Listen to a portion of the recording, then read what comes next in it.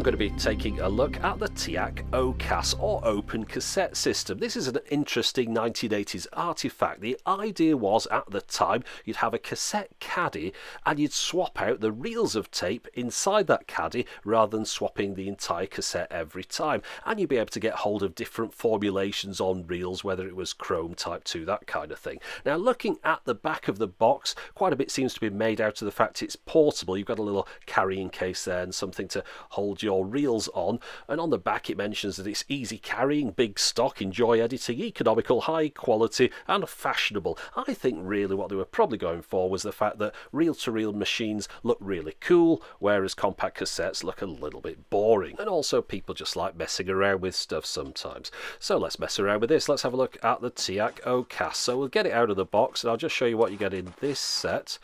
So you get the cassette caddy and 2 reels of tape. These are just normal type tape, nothing special. You get these 2 stickers, and the idea, of course, one of those will go on the back of each of these reels because you've got nowhere else to write the details of what's on one of these. Now it comes in this little protective case, so I'll just unscrew the top of this and get the reel out of here. You can see it's already quite a complicated setup, having to have these little separate things. But again, I think people just like fiddling with things sometimes, and this is definitely for someone that likes that. So there you go, that's your little tiny reel of tape. It's actually a beautiful little thing. I mean, it looks great, that, doesn't it? Quite good novelty item, I think, this, more than anything else. Anyway, that's held on there with this plastic clip to stop it unravelling. And then we've got to feed that into the cassette, but I'll just show you this end bit here. You got a little bit of a plastic lug on there which will locate into part of the reels on the cassette cartridge thing. I don't even know what to call it. Should we call it a caddy? Anyway, here's the instructions. Notice on the back of those it mentions the different slots that you'll need to make your machine know what kind of tape you're putting in it. If you were around in the 80s, you'll know about those little marks on the top of your cassette. Tells it whether it's a chrome cassette or a normal or whatever. Anyway, so here's the caddy. Bit disappointing. It looks like it's metal, but it isn't. That's plastic, of course, which it need to be, so you could unclip those little bits out of the top and tell it what kind of reels you were putting into it. But of course, once you've done that, you can't change it back. Well, you can put tape on it, but I don't think you'd really want to be doing that. So maybe you need a different caddy for each type of tape formulation, which just gets a bit complicated. As you can see, those bits come apart there, the reel goes into there, and then what you have to do, you have to feed the tape along the bottom here. There's a slot down the middle there, a little gap between those bits. So the idea is, of course, the tape goes behind that.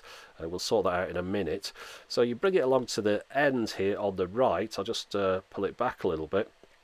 And then you've got to rotate the reel round to just the right point, because if you can see this, it's a little bit tricky. There's the little hole there where the bit of plastic goes into, and you have to get it through the edge there. There's a gap in the edge of the tape, and into there, push it in. There you go. That's how you load up a TEAC o-casse. Now, the other bit, of course, this bit of tape at the bottom should be behind these things, so I've got to feed that into there. Now remember, this is my first attempt at doing one of these. There's probably some sort of expert guy somewhere who can do this in about 3 seconds flat, but that's not me. But I'm just showing you how kind of fiddly it really is. Sometimes people like messing around with things, you know, like people roll their own cigarettes and all that kind of stuff, and you need things to do with your hands. Nowadays, of course, we've all got Twitter to look at when we're a bit bored, but maybe in the 80s, TEAC thought people would like to start spooling their cassettes up. So I'll show you what it looks like when I put it inside one of my Walkmans. This is a nice one I've got, a gold coloured one, so it'll match quite well. It's all about how it looks, this, to me, rather than how they sound, because they'll just sound the same as any other tape, of course. And as you can see, that looks quite attractive there, just like a sort of mini reel-to-reel machine. Unfortunately, this one's got a bit of a clicky sound on it. And that's not the fault of the tape. As you can hear on this machine, there isn't that sound. It's a problem with most Sony DD Walkmans. They have a centre cog that snaps and expands over time and creates that clicking sound. It's very hard to repair. Fortunately, it's not a fault that affects the Sony WMD6C, which is a belt-driven Walkman and possibly the best sounding, or one of the best sounding Walkmans ever made. Now, big problem with these o-casse, of course, to change your music, you can't just pull your cassette out and stick another one in, because you've got to use that same caddy. So you've got to rewind or fast forward, whatever, get to the end of the cassette, and then we've got to take the tape and the reel out of the caddy. So we've got to get that hole located up again. and then do the reverse of what we did earlier on. So try to pull it out here. I've given myself a bit of slack. Now this bit here actually took me, I'd say, about 5 minutes to get this out of here. So it's not something to do if you're in a hurry. It just didn't want to come out of that centre part there. You can't pull the reel out of that side. There's only that side that takes the reels, so you can't really do much with that. So you have to just get this out of here. It took a long time, just tapping, messing about. Eventually the thing just decided to come out, but there's no way of pushing it through from the other side either with a pen or anything. So you can see it's a little bit fiddly. Maybe you have to take a pair of tweezers with you if you're going to be changing your cassettes. But you can see that this is a very complicated operation.